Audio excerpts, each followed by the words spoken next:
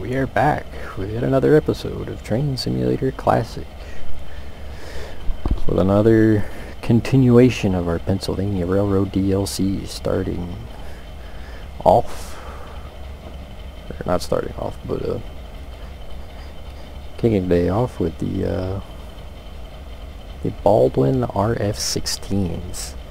Now, for those of you that might be curious as to why there was so much hate pushed on the last Baldwin that we looked at, the DS6s, well, stay tuned. You're gonna find out.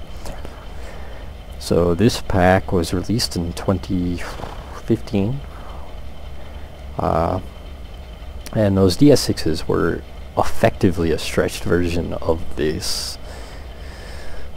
The Pennsylvania Railroad was the largest buyer of these locomotives. They proved to be a far more superior design over the DS6s. These were much more successful. These were also owned by the New York Central and one other road that I'm not too certain on who it was. Have to look back at my notes here, but the New York Central was a big buyer, but the Pennsylvania Railroad was the largest buyer. Baltimore and Ohio, that's who. So during their operational years, now there were 2 units that were saved from scrapping by the Delaware and Hudson, who operated their 2A units for a hot minute up until the mid-80s. And since then they have been stored out of view of the public. As to what will happen to them is anybody's guess. No word has been pushed out on them in many years, but there is still hope. There are still two of the A units around.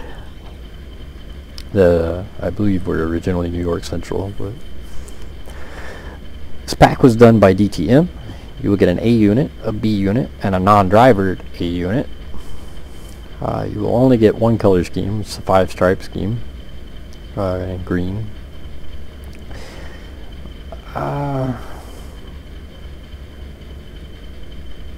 Right off the bat, this is older, so gotta be a little nice to it.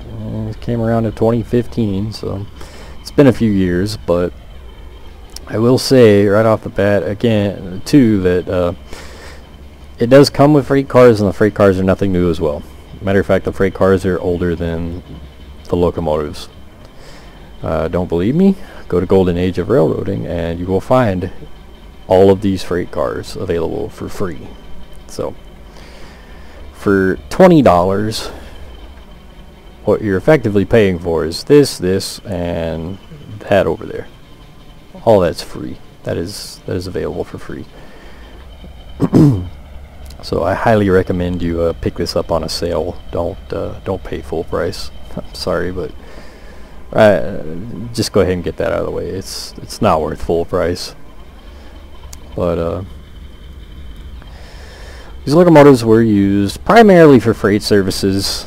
As far as the Pennsylvania Railroad goes, the Pennsy units will be a little bit unique in that they've got the train phone equipped, which is a pretty common item across the Pennsylvania Railroad, but you will not get any other variations except for these. Now, for those of you that might be slightly curious as to why a lot of us were frustrated with the Baldwin DS6 that was released in 2019, 4 years after this, the cabs are identical, literally. It is a literal copy and paste cab. Absolutely no work was done on the DS6 to update and upgrade. It is quite literally copy and paste. The sounds are copy paste. Now granted, credit where it's due, the RF-16s are effectively a DS6 cut in half. It uses a 608 motor. It's just a single though, not a double. And instead of the 6 axles, you get the 4-wheel, or the the 4-axle bodies. But yeah, right off the bat, it honestly looks better than the RF-16 right off the bat. I don't know what's going on here, but that is a noticeable something.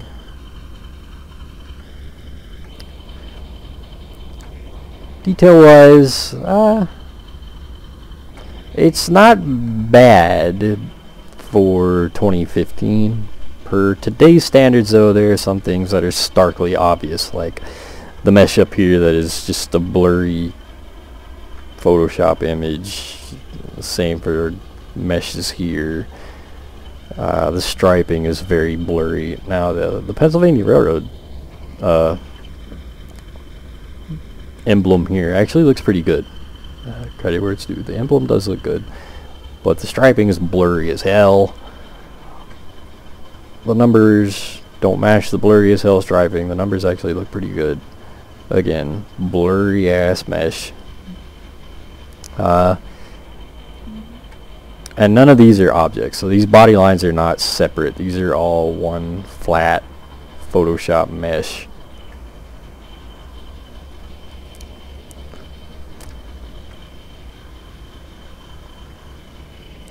No diaphragms either, which is kind of odd. No real weathering either, which is a bit odd too, but oh well. Unlike the DS6s, the black used is laughably better. You can actually see the detail. Not that there's a whole ton to really look at, but it is there. You can see it. It's not just a midnight black that's physically impossible to see in the brightest of day.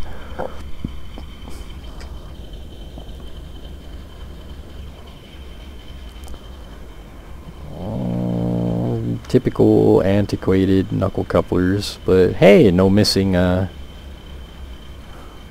missing texture. Really shiny, noticeable wheels, which is just kind of killer, but oh well. For 2015, honestly, this wasn't that bad. It really wasn't. For today's standards, it could stand for an update, but one could say the DS6 should have been an updated version of that right there, effectively. And yeah, it wasn't. It was that right there blended into one piece and called cool. But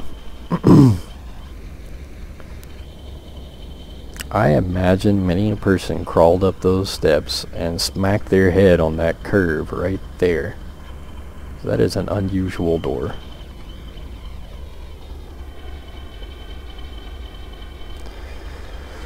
I do believe the knuckle couplers on the front of the locomotives are supposed to fold down. It's kind of odd that that's not opted for on these models, given that they're supposed to be semi-streamlined or streamlined bodies, but okay, whatever. With the pack, you will get a 40-foot, a 50-foot boxcar, a 40 and a 50-foot boxcar. Again, these are old. These are old. These are freeware from Great Northerner, available on Golden Age of Railroading for free. I don't know why you would pay for these, but you know, cool, whatever if you do. Yeah, these are old. Matter of fact, they don't even match the 2015 build for these. But, you know, okay, whatever. Quantity over quality, I guess, these days. One could say, for a train simulator. They will all be Pennsylvania Railroad. Different loads for the bulkheads. These are not loadable. They will come preloaded. The numbers, the dynamic numbering is a noticeably different color of white than the Pennsylvania lettering, and it's a starkly noticeable difference, but whatever. They want to use tank cars, which, hey, it's not the standard Kuju tank car we've been seeing for years on end, but it's not new either. It's just as old as the rest of the pack. These cars are freeware. And then you'll get a caboose, which yeah,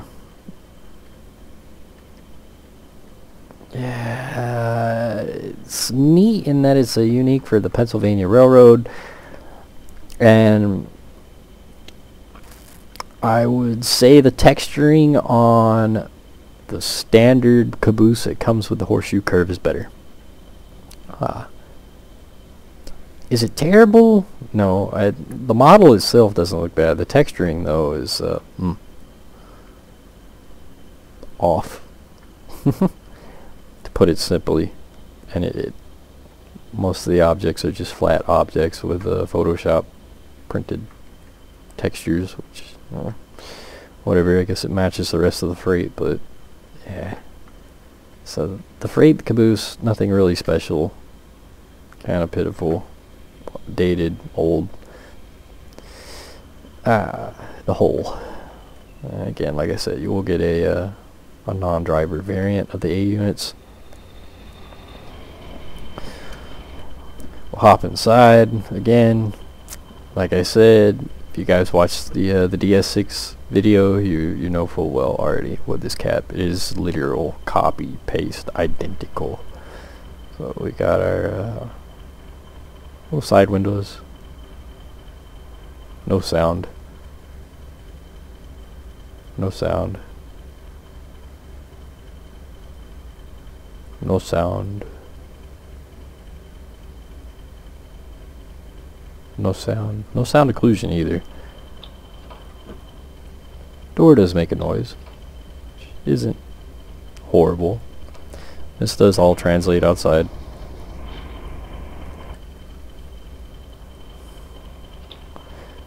Cab lights, switches right there. That mesh is old as balls, but again, 2015 wasn't too bad for 2015. For today, though, terrible. A very noticeable angled curve. I don't know how you describe that.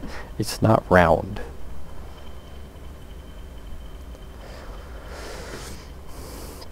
I'll turn that off.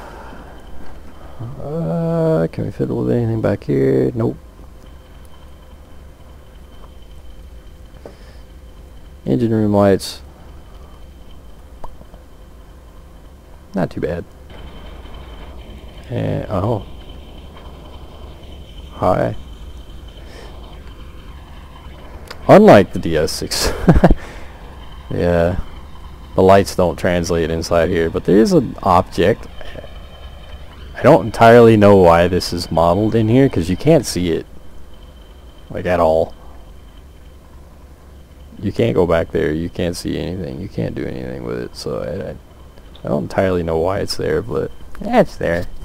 Yeah. If it floats your boat, it floats your boat.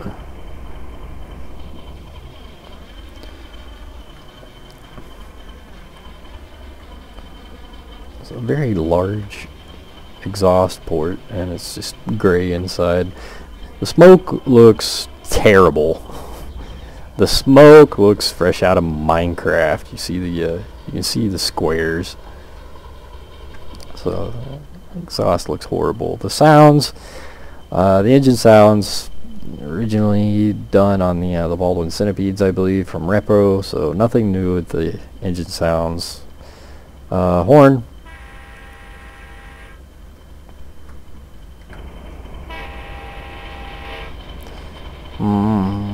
It's not bad. Again, not really new. it's not loud. It's you can barely hear it right there. So this is at the edge of our just following camera, number 2. And you can barely hear the horn, but you can still hear the engines running just fine. Matter of fact, right about, you can still very faintly hear it. Right about here at the crossing.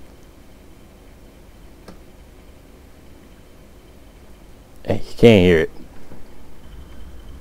So the horn is laughably quiet, but it's not terrible. But it does have a loop, has a full second loop. So that's as short as you can play it. Bell. Standard DTM bell, nothing special there. Cool note with these, for those looking for prototypical running on their routes, you would almost exclusively see these matched up. Only Baldwin to Baldwin. Baldwin used a pneumatic throttle, an air-powered throttle, an air-connected throttle, something along those lines. So they couldn't, standard from the factory, be used immued to anything else, any other brand. No GE, no AMD, no nothing. I would say that's probably one of the reasons that these were retired pretty early on, and a lot of railroads opted to just outright scrap them, because they had to have special MU units put in them to run them with any other brand. So this is one of those odd locomotives where it would look absolutely normal to have nothing but RF-16s paired up. Brakes released. There's no fancy braking with these. This predates the smoke box fancy braking.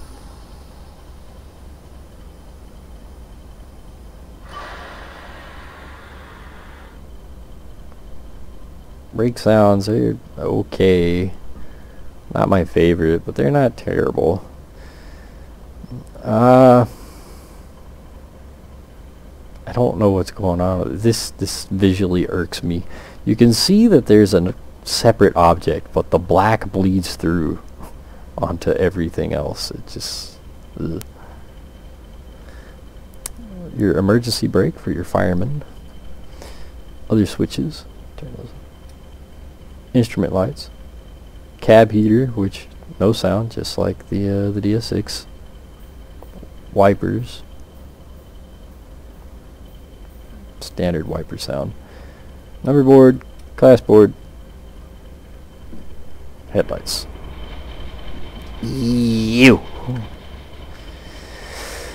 Gross. Headlights are ugly as balls, and they're neon white, bright white LEDs that did not exist when these locomotives were built. Matter of fact, the bright white LEDs did not exist when these locomotives were retired. So, yeah, the headlights are wrong, way wrong, and hideous, and noticeably not connected to the light. Yeah, that's kind of odd, one could say. Off, one might say. Marker lights, pretty typical of DTM, nothing special there. Number board lights, probably the best of the lights. The best looking of the lights. They're not neon white, but yeah, it looks like there's a bar, a light bar behind there. Again, they definitely look better. I don't know that these have a reverse light. I guess I could just go over here. Yeah, these don't have a reverse light. Really nothing going on the back here.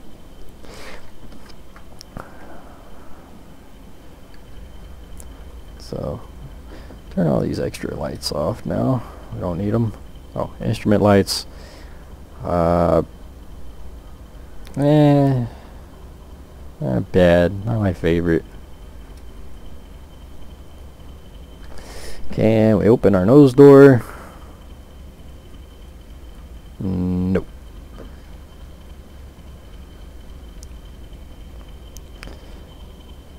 Overall...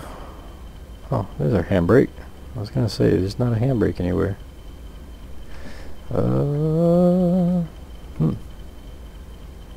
That's interesting. Does it set the handbrake? It does. It just pulls up and resets. Cool.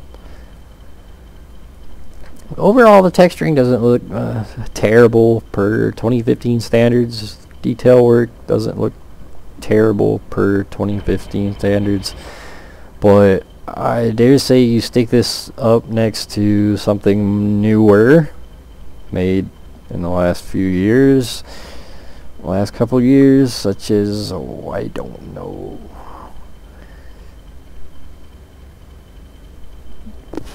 Repo's GP20s. This looks laughably dated. I can't think of anything DTM has made in the recent years that this wouldn't look completely normal next to, though. But it doesn't look bad for 2015 standards. I don't know what's going on with the window with this weird streaking, but it's hideous. It looks like oil. It looks like oil that's been leaking across the top. You can kind of see the rainbowy color, that kind of orangish blue sheen that oil gives off when it gets wet. That's what that looks like, in my opinion. But let's take it down the road. Reverser forward, brakes off.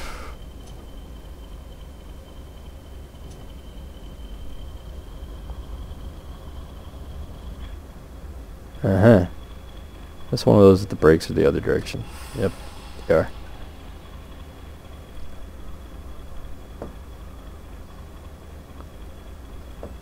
There we go. Brakes off.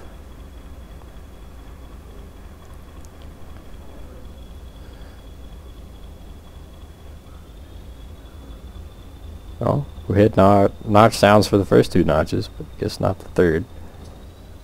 Clicks on for the fourth. I love that the RPM, the Westinghouse gauge here, I don't think that's RPM gauge. I feel like you'd be, if I remember correctly, these do not idle at a very high RPM. And maybe it is, but the RPM gauge immediately jumps up when you throttle up, and then it settles back down, which kind of weird.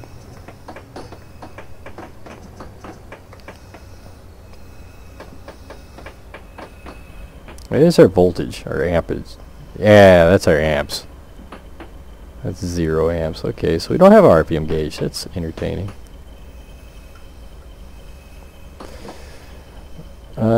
Speedometer. We can't see because the throttle rope's in the way.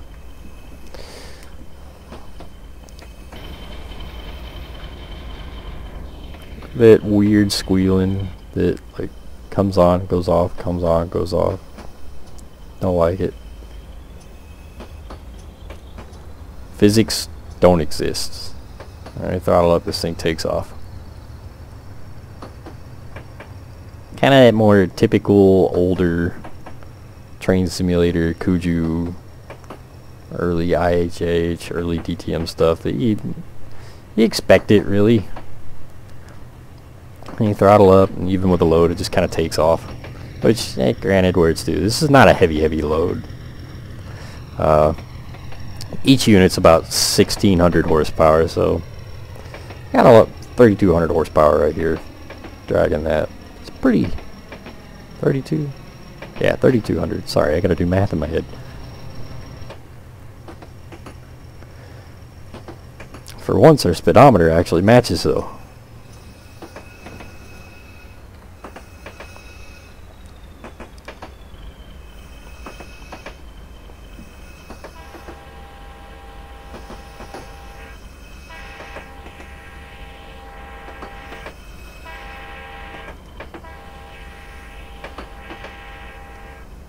I hate whistles that have a sticky loop. I really do. I like to be able to blow the whistle myself.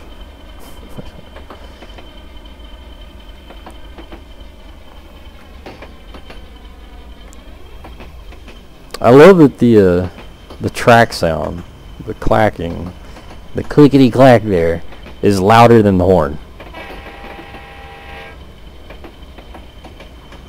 It's almost louder than the engine. It's just kind of eh.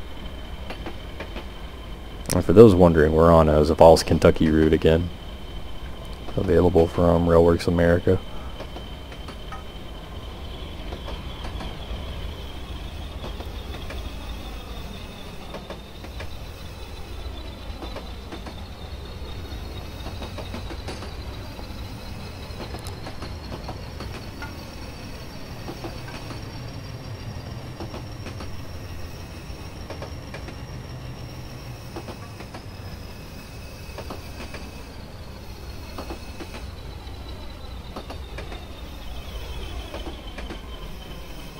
It's got kind of a noticeable notch wind down. You hear that?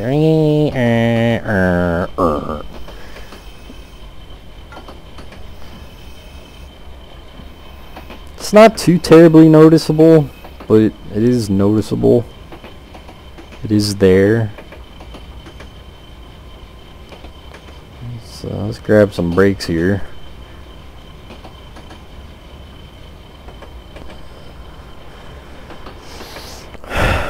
See how quick it stops.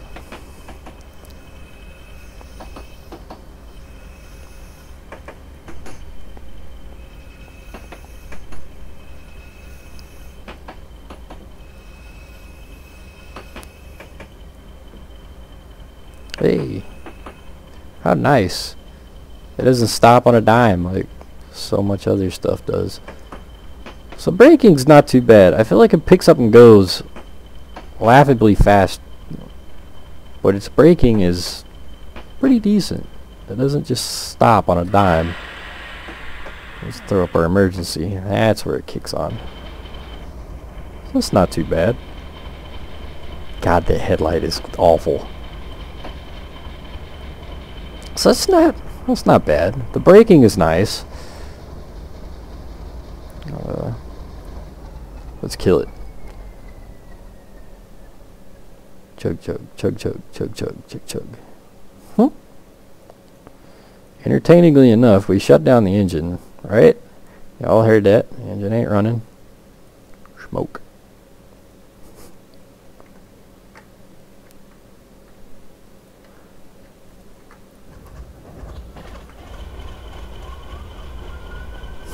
That is a hell of a crank up.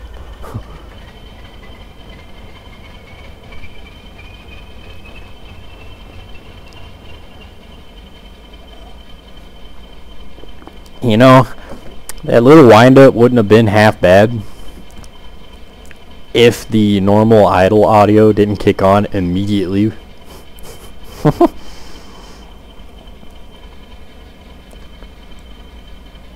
But, yeah, overall, it's not a bad locomotive. I do, like I said earlier, I do suggest buying it on a sale and not paying full price, because most of you that are watching this have probably already picked up everything free off of Great Northerner, and yeah, these are free. There's no sense in paying for it. And while the models are not bad, they're dated. They show their date. They show their age. So overall, laughably better option than the DS6s are. Laughably better. But I guess just like real life. Overall, the texturing's not too bad. Cab texturing is not terrible. Sounds are alright. It's just, it shows its age. This is not bad for 2015, but you can pick this up on Steam. Yeah, not much else to say. Hope you guys enjoyed.